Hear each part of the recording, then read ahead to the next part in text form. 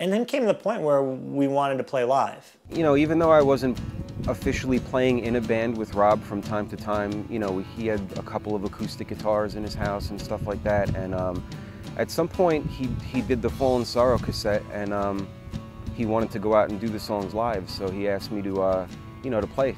Yeah, we played some great venues. We played CB's and you know, Lakesides. We played the downtown in Farmingdale, which isn't there anymore. That was a nice spot. There's a place, Classic Cafe, out in Islip that was kind of like a half bakery and half, you know, half cafe where you could sit down. And at some point, we went in and played some shows there. And a place right here in Belmore that we played at, Ground Zero.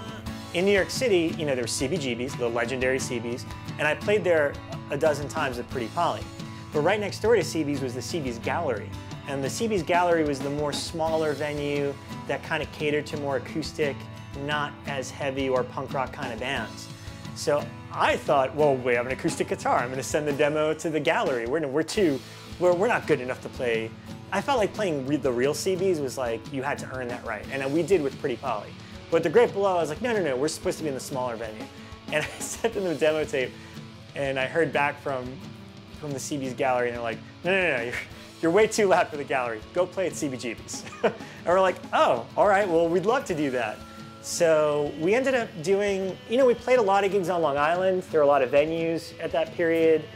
And we played CB's, I think, 2 or 3 times as the Great Below. Yeah, those shows were fun. They really were a lot of fun to see people's reaction.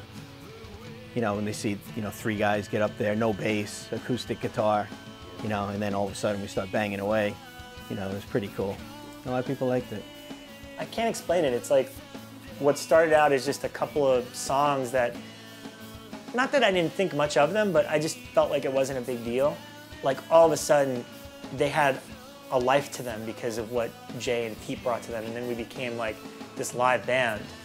So that was really cool once we formed the live version of Great Below.